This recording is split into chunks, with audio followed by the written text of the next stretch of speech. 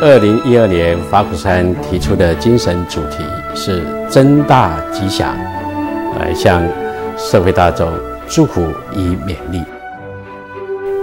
真的意义是真心、真诚、真实，让我们真心的来对待自己，真诚的对待他人，真实的来面对环境。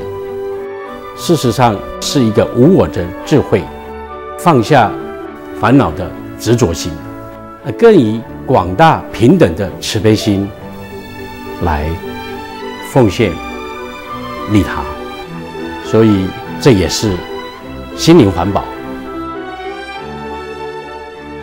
安心、安身、安家、安业、释安，是我们落实真大吉祥的方法。安心在于少益之主，安身在于勤劳简朴，安家在于互敬互助，安业在于敬业热情，进一步可以亲近我们身口意的三业。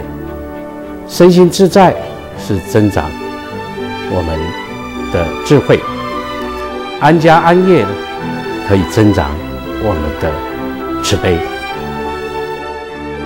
再次祝福大家真大吉祥，真心自在，广大吉祥。阿弥陀佛。